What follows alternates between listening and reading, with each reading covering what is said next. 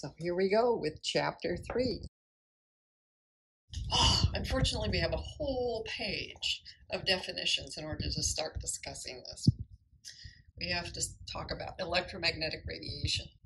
That is going to be any form of radiant energy in the electromagnetic spectrum. Well, thank you very much. That's just so illuminating. What's the electromagnetic spectrum then? A continuous range of radiant energy, including gamma rays, X-rays, ultraviolet, visible, infrared, radio waves, everything.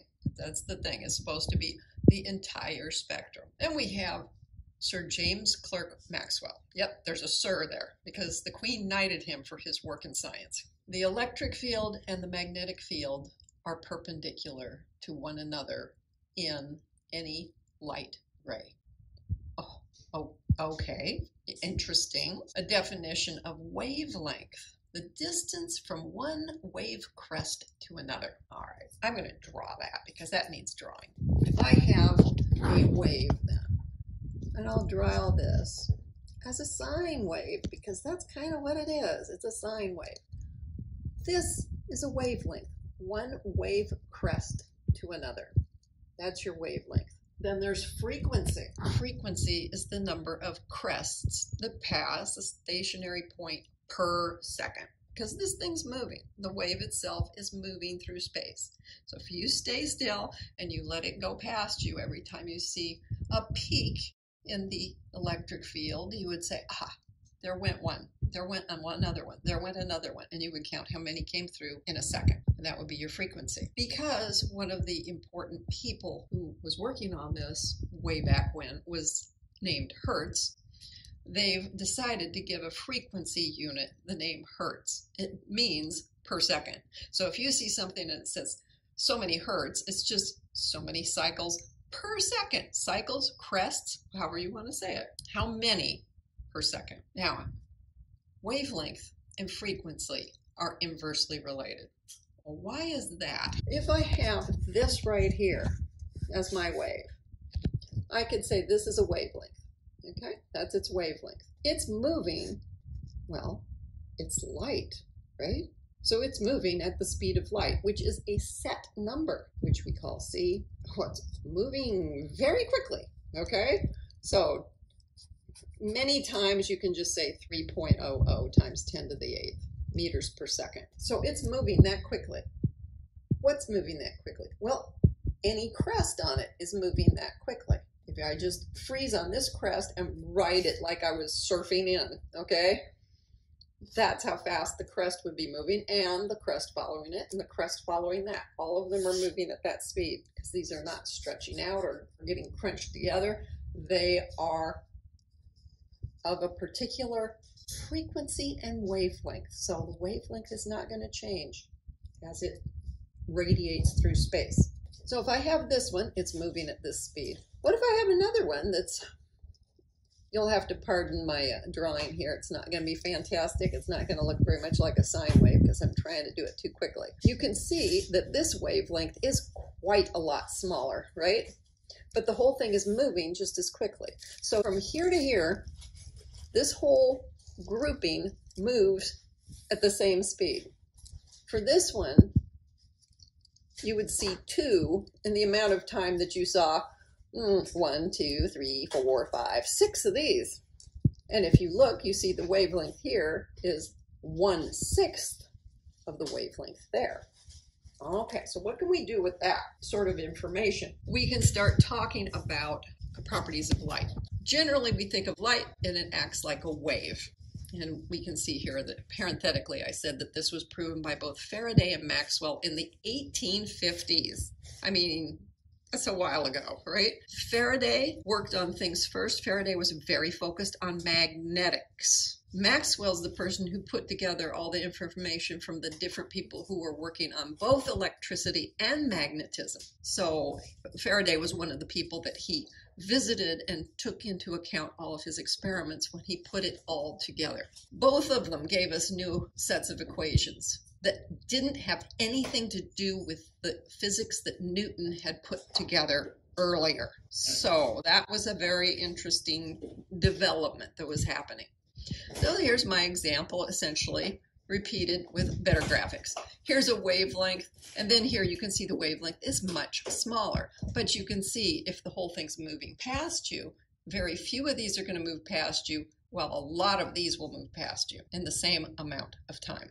More waves per second, but it's a short wave because of the wavelength being much smaller here. I apologize for the obliqueness and opacity of this particular table because it's a little bit much to take in. So let's just start by looking at just one column at a time. So this first column talks about the different types of radiation. These are all electromagnetic waves, all of them. So we have X-rays and gamma rays, ultraviolet, which you know full well will give you a sunburn. Then under the category of visible light, see how there's a gap here? We have the different colors that people normally associate with visible light, starting at violet, which is closest to ultraviolet, running through to red, which is closest to infrared, and then past that you get microwaves and radio waves. So we commonly associate infrared with just heat. Microwaves, well, if you put something in a microwave oven, it does end up heating up, right? On this end, we're talking about radiation that tends to heat things. Up here, we're talking about radiation that tends to ionize things. Oh, ionize. Well, we haven't really talked about that yet, but we do just naturally, at this point in our lives, know that ultraviolet light will give us a sunburn, and that's not good. An infrared lamp will not give us a sunburn, it'll just make us feel warm. In between, we have visible light that we can see with our eyes. Now, what are they doing here with the frequency? They aren't just telling you in hertz. Instead, every number that they put in here should be multiplied by 10 to the 14th hertz. Okay, that's nice. I'm not sure I'm really pleased by that number, but okay. Why'd they do it? So that all these numbers wouldn't say, 8.6 times 10 to the 14th. They just decided everything's going to be in here 10 to the 14th. These middle ones, that's easy to make the substitution. The beginning one and the end one are very weird, though. So what's this greater than 10 to the third? 10 to the 14th is already greater than 10 to the third. What are they talking about? Well, you'd take the 10 to the third and multiply it by the 10 to the 14th. X-rays and gamma rays would have frequencies that are more than 10 to the 17th hertz. And down here, it's less than, right? This is 10 to the negative third. Okay, we'll multiply that by 10 to the 14th, and we'll get 10 to the 11th. So waves that are less than 10 to the 11th hertz. All right, so that helps unpack how weirdly they wrote this. Frequency and wavelength. We already had discussed by drawing a picture how if you made the wavelength smaller, you were going to increase the frequency because they're all traveling at the same speed, the speed of light. We have a formula for that. Lambda, which stands for the wavelength, times frequency, nu. This is the Greek letter nu. It doesn't look much like an N to me, which nu reminds me of N, but okay, there it is. So lambda nu equals c. If you multiply these together, you're going to get the speed of light. I'd like to think about that a little more. So I'm going to write it down for a minute. Lambda, and then nu. It looks like a V, but it's got a little serif on it, equals c. This is a constant, like I said. We can often say it's just 3 times 10 to the 8th meters per second. So what's this? Well, a wavelength? Well, that should be a length, meters. And a frequency? Well, we said hertz, but we said hertz really meant per second. So there's per second. Oh, well, that's meters over seconds. So good. If we look at the dimensional analysis, it makes sense. When we see that formula, it means that since this is a constant, the speed of light is a constant, that these guys are inversely related. If one of them goes up, the other one has to go down. So that's what we see here. As these go up, these are going down. Let's take a closer look in here at the table then. Here's a number that's 8.6. If I go down here, I can find a number that is half of that, 4.3. This is 350. The number on the same line is double. So when one was halved, the other was doubled. Okay, that makes sense. if you multiply them together, you're going to get a constant, the speed of light. These wavelengths are listed in nanometers. Nano, we have to remember that. You know, that was in a previous chapter, that nano meant 10 to the minus 9.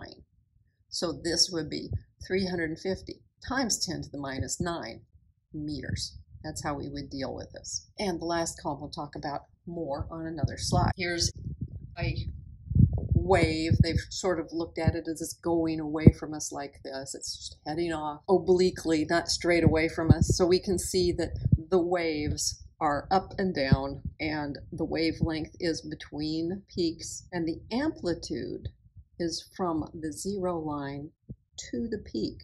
So that's a different thing that we hadn't put on our graph over here. We have a nice wave like this. We will say, okay, let's just put a thing down the middle.